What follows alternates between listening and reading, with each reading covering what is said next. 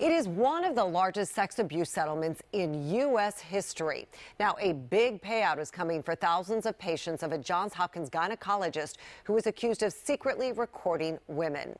WJZ is live. Ava-joye Burnett tells us after a slow and sometimes traumatic process, victims will finally start seeing some of that money from a massive $190 million settlement. Ava-joye?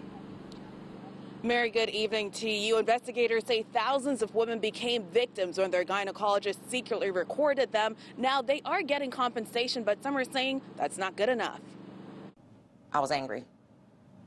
Angry with myself and angry with Johns Hopkins. Stasi Simmons Gomez is one of more than 8,000 patients investigators believe was victimized by their gynecologist when he secretly recorded them using cameras and pens. Now, after years of going through the legal process, settlement checks will start going out next week. According to court documents, thousands of victims were placed in categories which considered damages and emotional distress, the impact on their lives, and individual vulnerability. Johns Hopkins agreed to the $190 million settlement, and compensation for victims will range from $1,800 to more than $27,000. But some believe that's not enough because minors were involved. If anything, the kid should have got at least $1 million. At least $1 million.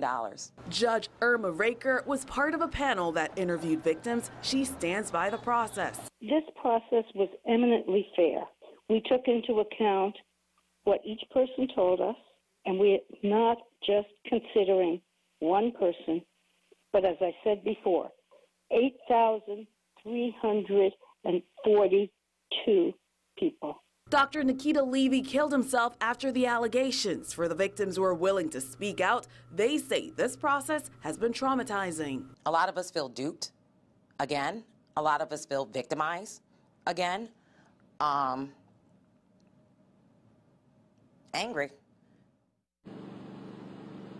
Judge Raker said victims had the opportunity to appeal, but the appellate process is now over. Reporting live tonight, Ava-joye Burnett, WJZ Eyewitness News. Ava-joye, thank you. Johns Hopkins tells WJZ it had no say in how the funds were allocated.